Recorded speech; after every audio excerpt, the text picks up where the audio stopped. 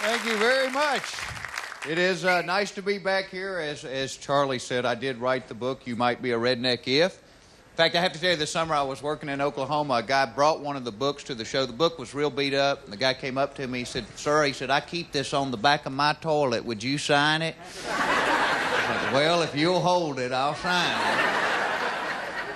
But for those of you that may not know if you're a redneck or not, they asked me to do a few to try to help you out.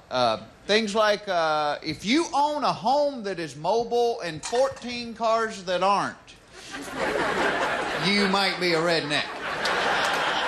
If you take your dog for a walk and you both use the tree at the corner, you might be a redneck. If you refer to the 5th grade as my senior year, you might be a redneck. If you prefer car keys to Q-tips, you're grown, but you know what I'm talking about. If the most common phrase heard in your house is "somebody go jiggle the handle," you might be a redneck. If you've ever taken a beer to a job interview, you might be a redneck. If you see a sign that says "say no to crack" and it reminds you to pull your jeans out,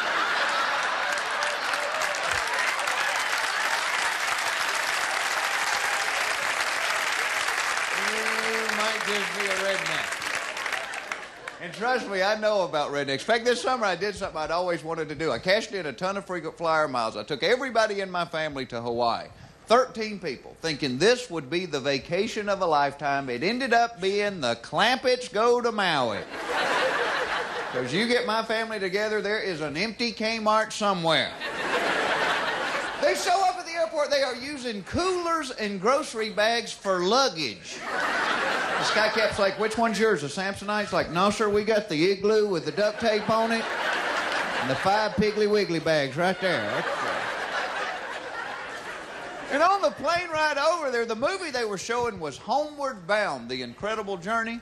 5 minutes into this movie, my brother turns to me and goes, "You know that ain't them dogs' real voice." My sister got mad. "Well, thanks for spoiling it for everybody else." And we were staying right on the beach. You could tell which rooms were ours. Ours were the ones with the underwear hanging off the balcony. And according to the manager, the site of the only peeing for distance contest they had ever had there. Which I am ashamed to say my Aunt Rose won in the second round.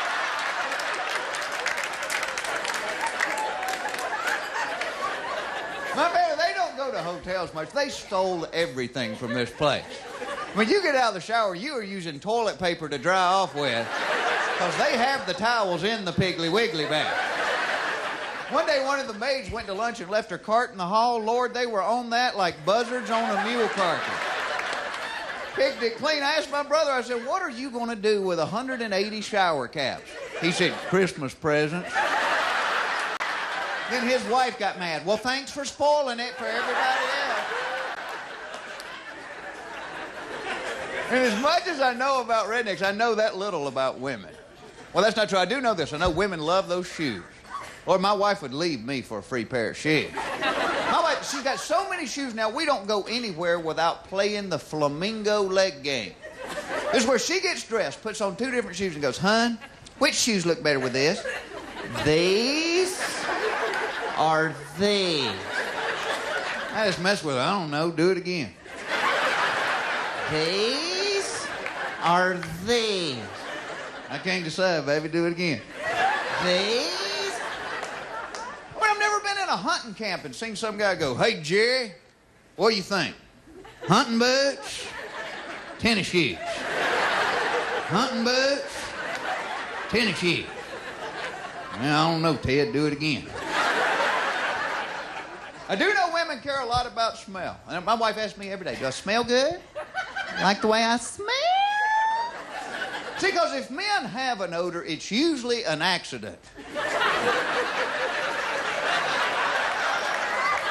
Charles, what is that alluring fragrance? Oh, that's Michelob. It hit a bump in the truck. And both sexes care about smell. It's just women go to trouble to smell good, and men are more like, "Hey, does this stink too bad to wear one more time?" Woo! maybe I should put it in the dryer. Men love that dryer. Don't you give us a cling-free, we'll find a shirt in the sewer, put it in the dryer and wear it. Summer gun ready to go right there. Warm equals clean. Figure this one out. How is it that women can lie down on the couch and take a nap without sticking their hand in the top of their pants? How do they do that? See, men have a sleep button located right there. We take our hand and put it on that button here. I'm convinced women feel a sneeze coming on. Every time before my wife sneezes, she reaches into her purse, pulls out tissue.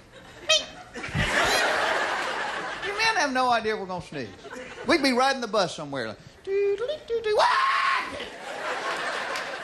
Oh, man, I'm sorry about your shirt.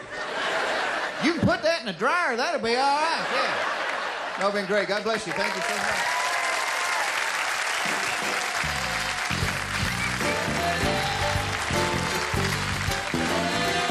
Watch for Jeff Foxworthy in a city near you.